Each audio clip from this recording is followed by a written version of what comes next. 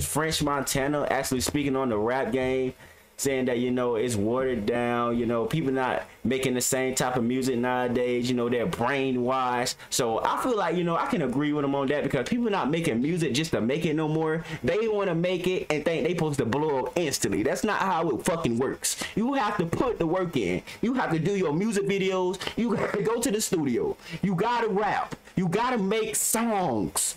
You can't just sit up there, drop one fucking video per year. Oh, I might blow up. You not going no fucking where. Go sit your ass down. Cause there's 100 other artists out here working 1,000 times harder than you, nigga. You know what I'm saying? So let's go ahead and get straight into this video, man. They really fucked us up and brainwashed us, because, like, you know, like every year everybody start popping out with these Spotify numbers. Right. Everybody be like, look how much I did a year. You know what I'm saying? Those Spotify numbers, when everybody put them shits up, it's almost like you hustling on the block. And you take the nigga that gave you the G-Pack or gave you whatever work, right? Then you throwing it up on your page like it's yours, right?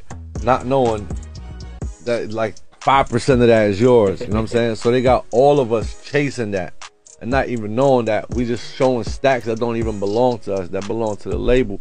And we all brainwashed who's gonna have the biggest numbers. It's taking the love out of music. People are not making the music that they love no more. People are chasing those numbers. And how you chase those numbers? You go to Rap Life, you go to Rap Caviar, you go to whatever it is. This is what the best songs sound like. I gotta make a song just sound just like that. That's why every time a #1 hit, everybody try to make the beats just like it. Listen, nobody's going to their own roots. Niggas ain't standing on nothing. Niggas ain't saying that. Niggas ain't standing on no style. Niggas don't want to wake up and look like them. Let's just start there. That's a fact.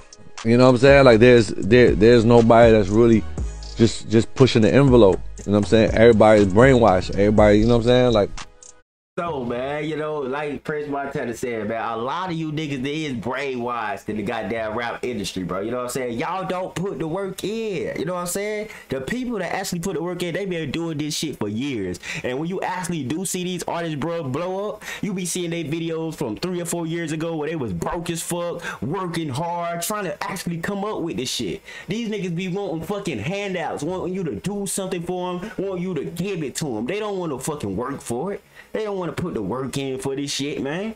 You know what I'm saying? So I do get what French Montana saying, man. On both sides, entertainment business, music business, production, every damn thing, bro. You got to put the motherfucking work in. And if you're not willing to do that, this ain't the game you want to be in.